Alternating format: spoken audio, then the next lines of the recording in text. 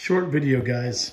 I got the Mod Easy, it's called. Remember the bike I was talking about previously in the previous video with the sidecar for my dog?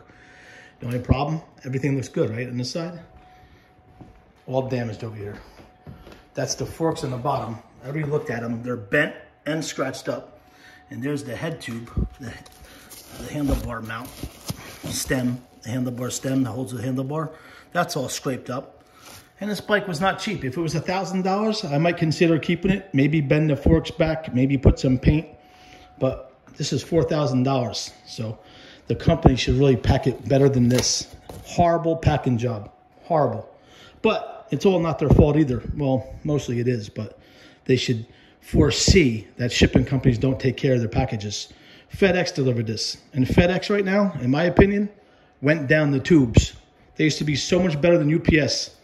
They don't handle anything well. I even did a video of the ice cream machine I ordered. I ordered a commercial ice cream machine, and I got a video of the guy dropping it off the truck. They can't even handle it. There's no pride anymore.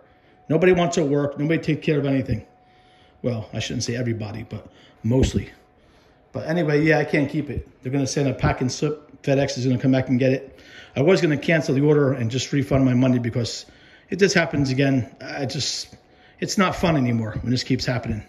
You know, and it's not a cheap bike. But I'll try it one more time. The guy says he's going to pack it well. He's going to reinforce all the edges and ship it out again. But the trike is gone. It's in the garage. I actually just took it for a spin. I should have had my GoPro camera set up, but I got shorts on today, and it's really cold outside. So I'll make a video of that maybe, I don't know, I can't say tomorrow because tomorrow there's rain in the forecast. So next nice day, I'll make a video of the Fat Tad trike. I got the electric hooked up. It's incredible. I just took it for a fast ride up and down the street, but it's so cold outside. I wasn't really enjoying it, but it's pretty quick. All right, guys. Thank you. Over and out. Stay tuned for the bikes. They'll be coming and videos.